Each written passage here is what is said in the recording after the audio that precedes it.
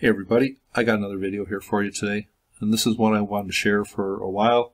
I've had a clip that's been just kind of sitting there for a couple months, and I was going to use it in a Randall Carlson video, but I never did, and I just saw it again today. And I know a lot of you like those in search of videos, and this has to do with the same subject matter that Graham Hancock and Randall Carlson talk about as far as what happened on Earth about 11,600 years ago.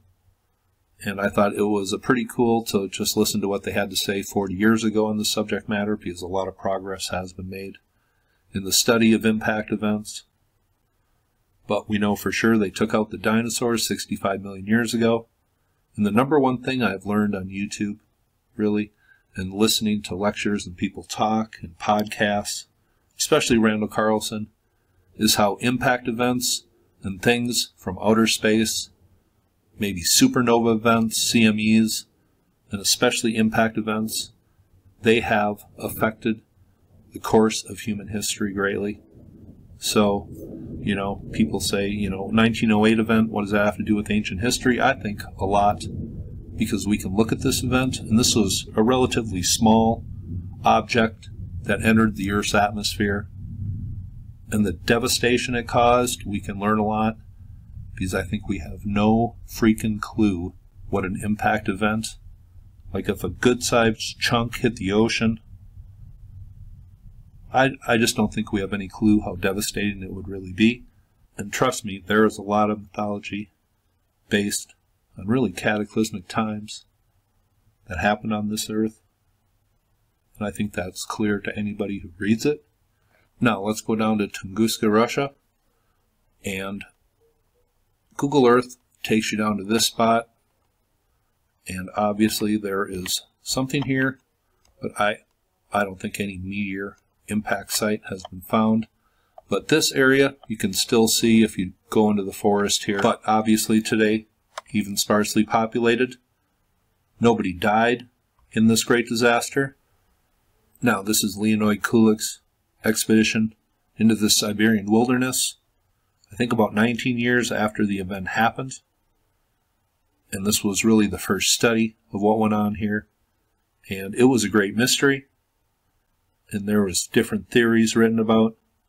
But the meteor, comet, of course, later on UFO theories about this event. And a few others that were pretty far-fetched. But still, people held some credence in them. But I thought this was fascinating. And here you see some of the devastation. The trees all flattened the same way, just blown down by a great force. And remember, this was not, by standards, a very huge object that entered our atmosphere, but still blew down hundreds of square miles of trees, burned reindeer where they stood. This was a totally devastating event. And if it happened today, near a populated area, that populated area would be in big, big trouble. But this is some of the actual footage, and these are tree rings, and how there really wasn't any growth around 1908. And this is just a tiny peek at what the area looks like today, and I'll leave a link below. Now, let's just read a little bit of eyewitness testimony that was recorded by Leonard Nimoy on his expedition in 1930, it says here. It says, at breakfast time, and this is the testimony of S. Semenov. It says, at breakfast time I was sitting by the house at Venvera trading post, and that is about 65 kilometers south of the explosion, facing north, suddenly saw that directly to the north, over Onkul's Tunguska Road, the sky split in two, and fire appeared and wide over the forest. The split in the sky grew larger, and the entire northern side was covered with fire. At that moment I became so hot that I couldn't bear it, as my shirt was on fire from the northern side, where the fire came strong heat. I wanted to tear off my shirt and throw it down, but then the sky shut closed, and a strong thump sounded, and I was thrown a few meters. I lost my senses for a moment, but then my wife ran out and led me to the house. After such noise came, as if rocks were falling or cannons were firing, the earth shook, and when I was on the ground I pressed my head down, fearing rocks would smash it. When the sky opened up, hot wind raced between the houses like from cannons, which left traces in the ground like pathways, and it damaged some crops. Later we saw that many windows were shattered, and in the barn a part of the iron lock snapped. Now this is testimony of Chuchan from the Cherniagar tribe, as recorded by I.M. Suslov in 1926. We had a hut by the river with my brother Chekarin. We were sleeping. Suddenly we both woke up at the same time. Somebody shoved us. We heard whistling and felt strong wind.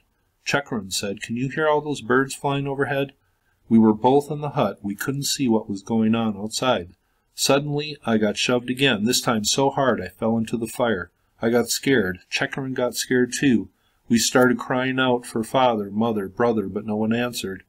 There was noise beyond the hut. We could hear trees falling down. Chekarin and I got out of our sleeping bags and wanted to run out, but then the thunder struck. This was the first thunder.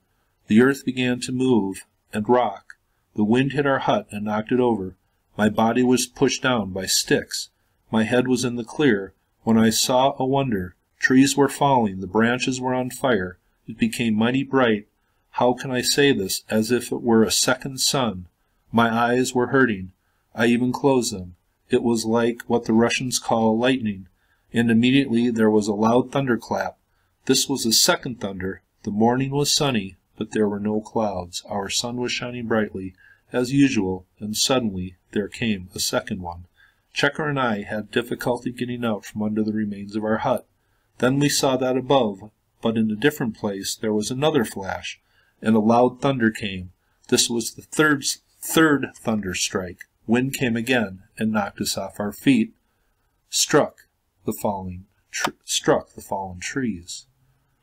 We looked at the fallen trees, watched the trees' tops get snapped off, watched the fires. Suddenly Chekarin yelled, "Look up," and pointed with his hand. I looked there and saw another flash, and it made another thunder, but the noise was less than before. This was the fourth strike, like normal thunder. Now I remember well, there was also one more thunder strike, but it was small and somewhere far away, where the sun goes to sleep. And here is a pic of the trees that were down on one of these expeditions. But let me just take you over to that clip from In Search Of.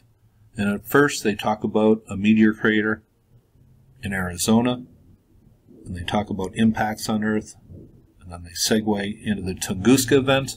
These are kind of not edited in perfect order, but here you go. Here's In Search Of and impact events in Tunguska. Hope you enjoy it, and y'all have a very nice day. Long ago, a huge asteroid weighing millions of tons suddenly, unexplainably, fell from its orbit and tumbled headlong towards the Earth.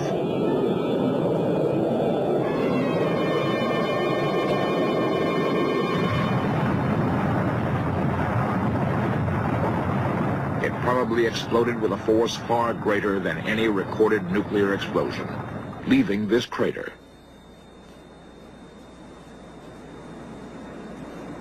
Founder of the American Meteorite Laboratory, Dr. H.H. Neininger.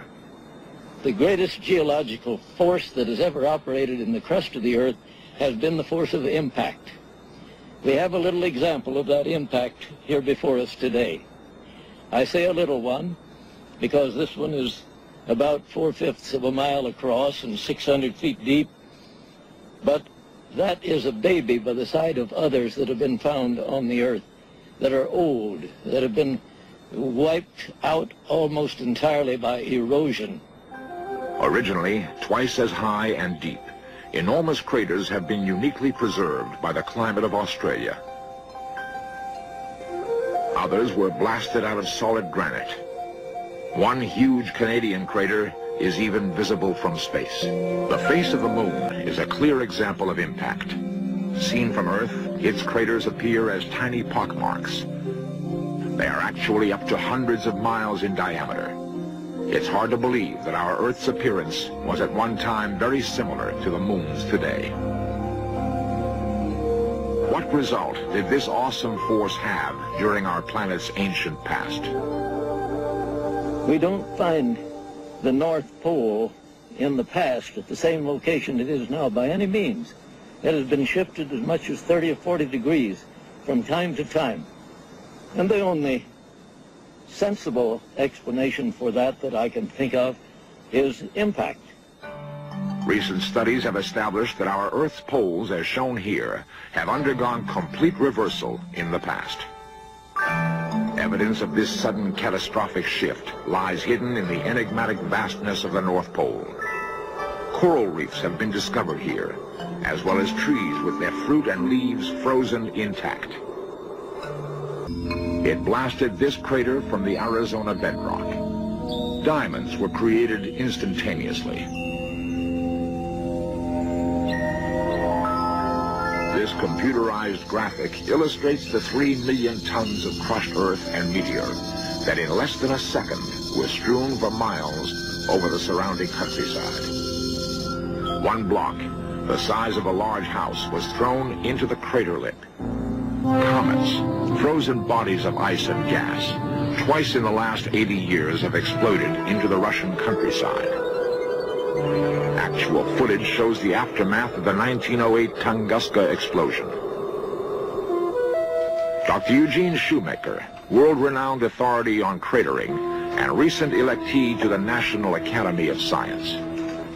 If an event like Tunguska were to happen today over a populated part of the Earth, that event would almost surely be perceived by the people and by the nation in which it happened as a nuclear attack. It was the morning of June 30th, 1908. At precisely 7:17, the object exploded.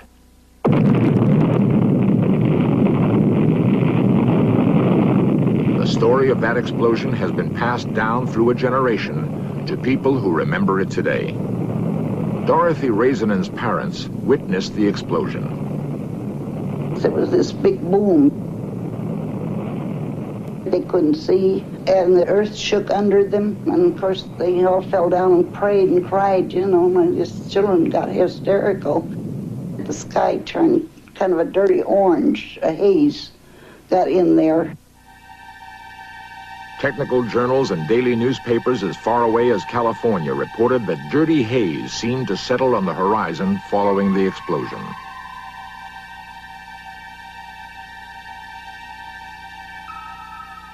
The blast that occurred in Tunguska was so intense that it knocked people off their feet 200 miles from the blast site. Amazingly, however, there was not one human fatality. Whatever the object was, it struck in Tunguska in the middle of a swamp. What it was, or how it could have caused such massive destruction, remained a mystery. Barographs, a primitive form of seismic recorder, mechanically measured the magnitude of the explosion as far away as London and Washington, D.C., but they in no way adequately communicated the intensity of the event. Nor did the brilliant sunsets, which painted the skies for several days after the explosion. The first successful scientific expedition into Tunguska was not launched until 19 years after the explosion.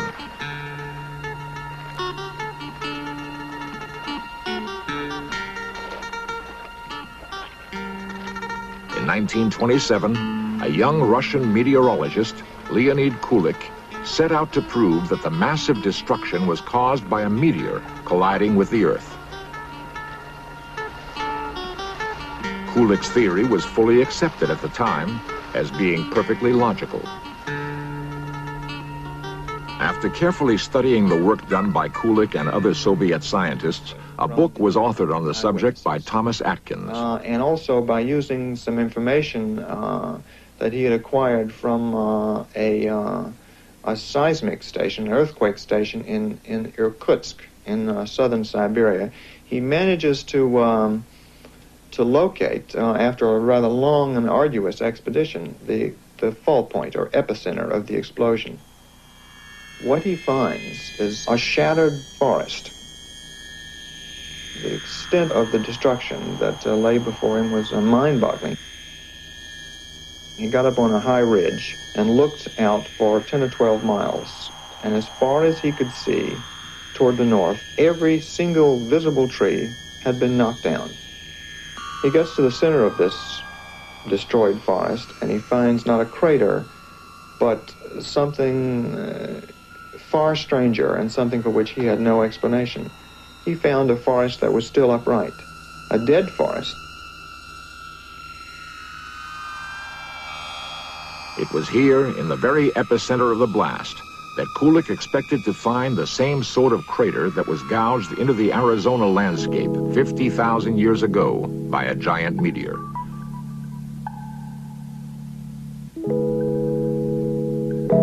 "4,000 feet in diameter and 600 feet deep, the Arizona crater has resisted forces of rain and wind to remain virtually unchanged. If a similar type of meteor had crashed in Siberia, then logically it should have left just such a crater. But it did not. That fact has sparked the controversy over the origins of the Tunguska explosion, which continues today.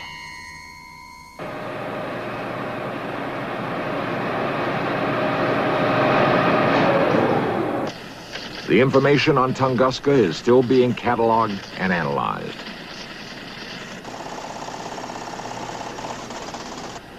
Some modern-day astronomers believe, however, that Kulik was on the right track. They maintain that a crumbly sort of meteorite, a carbonaceous chondrite, was responsible for the explosion.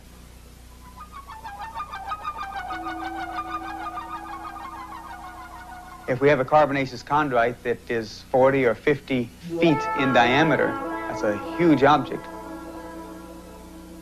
What happened at Tunguska... Ronald Oriti, who supports the meteor theory, is an associate lecturer at Griffith Park Observatory. It would probably totally disrupt in the atmosphere at an altitude of anywhere from 5 to 10 or 15 miles above the Earth. The energy that it releases at that time is the same energy that would be released by a much stronger object, an iron object of the same mass upon striking the Earth. So what we find with Tunguska is that we can entirely account for what took place if we have a very soft and crumbly meteorite that explodes in the atmosphere.